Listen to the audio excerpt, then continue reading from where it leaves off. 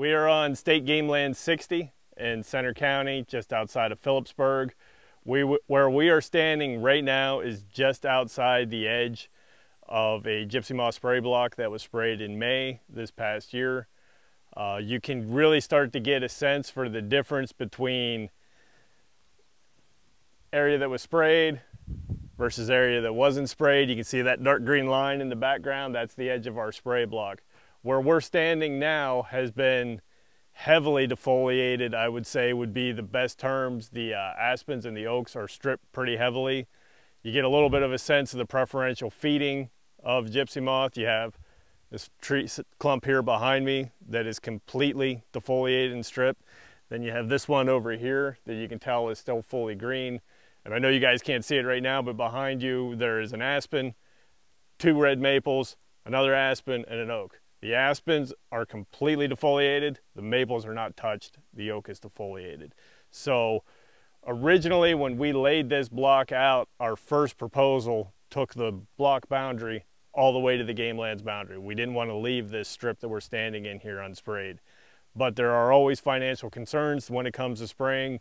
You have to make decisions about where you're going to spray, how much you're going to spray. So we wanted to make sure that we protected this core habitat area behind us that is dominated by mixed oak. There's red oak, white oak, chestnut oak all through here. And we had to make the decision that these edges will be able to handle any decline that happens in them as long as we protect the core.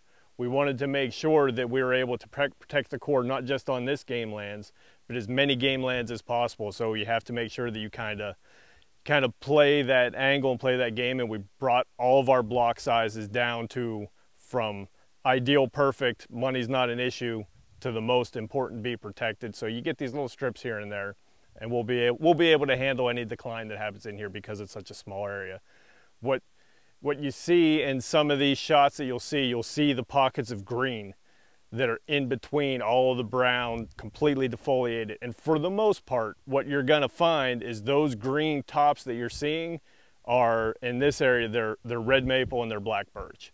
So there is always the concern when you have these large blocks like this in the past that have been defoliated and heavy damage suffered by Gypsy Moth, is the conversion from an oak-dominated forest to a less desirable habitat condition that's dominated by red maple and black birch. And that is the perfect example to see how it happens. The oak get hit, the other species don't, and they get to propagate, and the oak just blanks out and it's gone.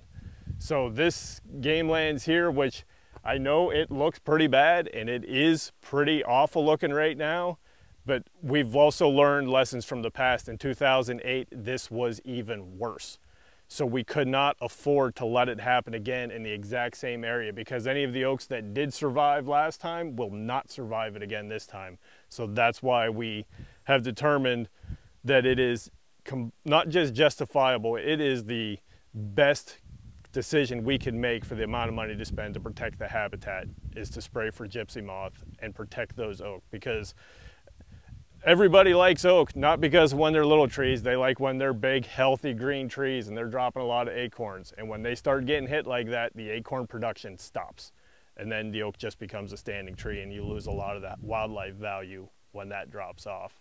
So we'll probably hit a couple more spots as we go through here today, and you can start to see across the landscape that this is like going to be kind of a green oasis that is surrounded by brown defoliation all the way through. You'll see a couple of pockets where adjacent landowners, it looks like they sprayed on private and they're the only green spot where they're at.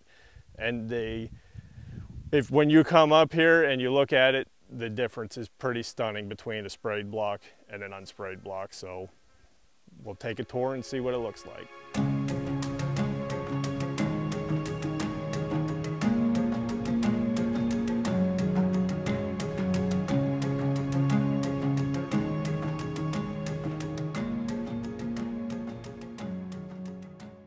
So we're still on State Game Land 60. We're a little further into the interior of the property. What we're looking at here is the difference between the adjacent landowner, which is a municipal ownership that did not spray for Gypsy Moth this year, and you can see that stark difference between green and brown.